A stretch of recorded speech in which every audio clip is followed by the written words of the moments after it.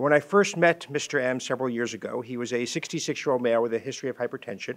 He had highly symptomatic paroxysmal atrial fibrillation, so I did what we teach our students to do, right? You calculate his CHA2DS2-VASc score, and because of his age and his history of hypertension and the guidelines stating that he has a CHA2DS2-VASc score of 2, we know that he should be on oral anticoagulation. Our guidelines say that we do not make decisions on long-term oral anticoagulation, right, based on whether or not we think we've controlled the rhythm of the heart. We should not make those decisions on how much atrial fibrillation someone has. We should make those decisions purely on that individual's CHA2DS2-VASc score. And given his CHA2DS2-VASc score of 2, this patient should be on oral anticoagulation. So this uncertainty about these issues, I think, has created a one-size-fits-all model when it comes to stroke prevention. That patients on the upper right-hand corner who have a CHA2DS2-VASc score of 8 or 9 and are in chronic atrial fibrillation take the same dose of the same anticoagulant for the same duration as patients on the lower left-hand corner, who may have a CHA2DS2-VASc score of 2 or 3 and may have infrequent or even absent episodes of AFib as a result of lifestyle modification, cardioversion, antiarrhythmic drugs, or ablation. So can we take these patients, right, who have borderline CHA2DS2-VASc scores, who have little to no further episodes of AFib, and personalize their care, right? Create a scenario where we stop oral anticoagulation, monitor them intensively, and treat them with a pill-in-pocket approach to oral anticoagulation, where we give them a brief period of oral anticoagulation, only in response to a prolonged episode of atrial fibrillation.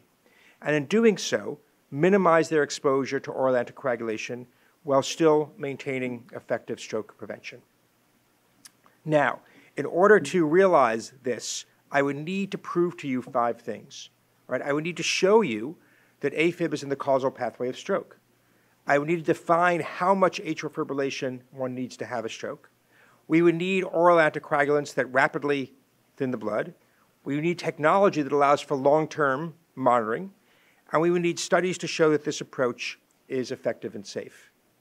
So this is a study that we published just a few weeks ago, where we gave 30 Apple Watches to 30 patients who had a known history of PAF and had a device in place. And we essentially told these patients to wear their watch, right, for as much as they can, and we wanted to evaluate how accurate this rhythm was. The first thing you'll notice is that half of the episodes of AFib occurred when they're not wearing their watch. So we're starting at a sensitivity of 50%, okay? And then even if they were wearing their watch, the sensitivity for picking up episodes of AFib of at least an hour duration is 60%. Now, because these patients have multiple episodes of AFib, the sensitivity per patient was about 73%. The good news is when the device says you have atrial fibrillation, it's almost always correct in this patient population, and the negative predictive value when it says you didn't have AFib was also very high. So the next thing we need are studies to show that this approach is effective and safe. We've done 2 pilot studies to date. On the left is React.com, where we used pill-in-pocket anticoagulation using an implantable cardiac monitor. And on the right is Tactic AF, same concept, going on and off anticoagulation, this time using pacemakers and defibrillators.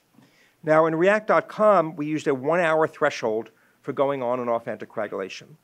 Now, in Tactic AF, we designed this right after the first ASSERT paper came out, so the threshold for reinitiating anticoagulation was as short as 6 minutes. Together, these 2 single-arm studies enrolled 96 patients, has 112 patient years of follow-up. In React.com, we reduced the time on oral anticoagulation compared to these individuals' historical controls of 94%.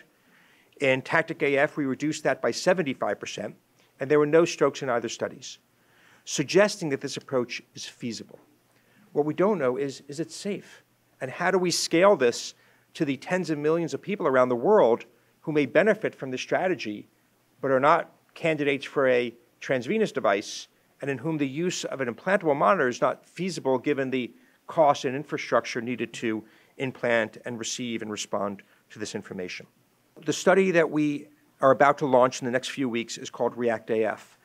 This is a 1-to-1 randomized trial that will compare the current standard of care of chronic NOAC therapy with a watch-guided, targeted pill-in-pocket approach using a customized algorithm on an Apple Watch. The primary endpoint is non-inferiority for ischemic stroke arterial embolism and all-cause mortality. And the secondary endpoint is superiority for major bleeds. The study will enroll 5,350 patients at up to 100 U.S. sites with follow-up of 3 to 5 years. The study is NIH funded and enrollment will be beginning in July 2023. So essentially, we're going to take patients who are already on NOAC, randomize them to continue their NOAC or get watch-guided therapy. Everyone will remain on NOAC for a month because we don't know when their last episode of AFib truly was. And then those that randomized to the Apple Watch will be given a watch for free and will be told to resume their oral anticoagulant for 1 month in response to an episode of AFib at least an hour in duration. I think the implications of this trial can be important, right? We could actually help resolve this issue of whether AFib is a cause of stroke or a marker, because if people have strokes that appear to be cardioembolic in nature with no atrial fibrillation detected on their watch, well, that would argue for the atrial myopathy model. But if it's a positive trial, we could reduce the time on oral anticoagulation, and in doing so, reduce bleeding, reduce costs, and improve quality of life. And we may want to consider why we offer a rhythm control strategy, right? Moving it away from simply an improvement in symptoms and towards maybe one day a goal of minimizing or eliminating the need for oral anticoagulation.